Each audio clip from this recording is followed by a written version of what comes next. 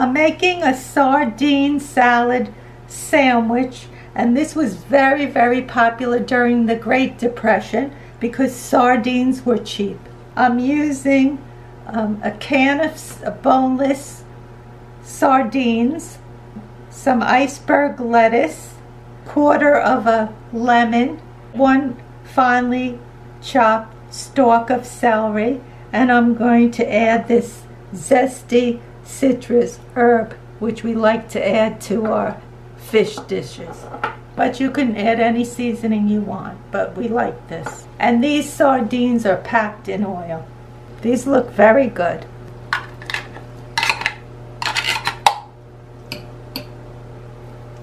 I'm going to mash up now the sardines like I mash up tuna.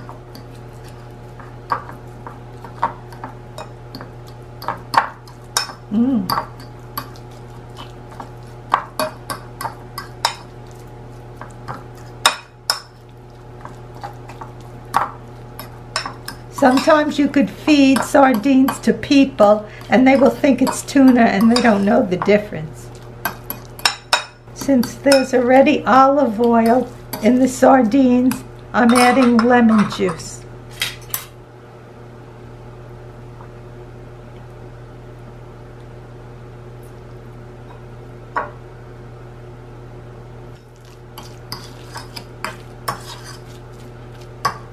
You could add mayonnaise if you want, but since it has the oil, I don't think it's necessary.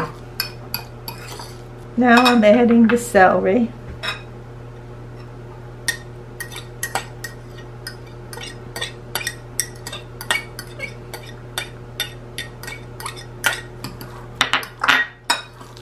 And I guess if you didn't have a stalk of celery, you could probably add some celery seed.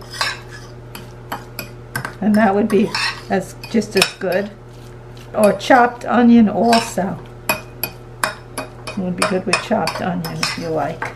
And some people also like hot sauce. Okay, now I'm going to add this herb to it.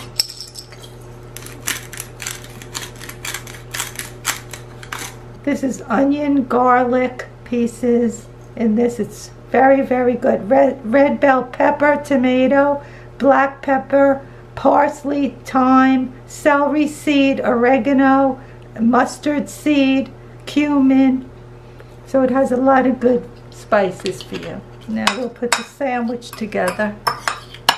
I'm making the sandwich on toast with first putting some iceberg lettuce and then adding the sardines. I'm adding half the sardines because this would make 2 sandwiches. Now, if I were adding a tomato, what I would do is I would put the tomato down and put the lettuce over the tomato and then the bread, because that will keep the bread from getting soggy. And it would be also good with pickles.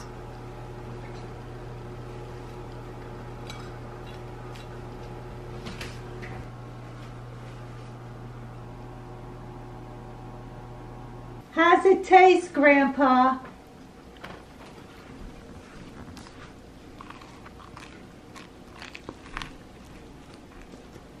Tastes like tuna, really good. Delicious. See? I tricked Grandpa today. He thinks his sandwich was tuna. And now he really doesn't like sardines, but he's enjoying his sandwich today.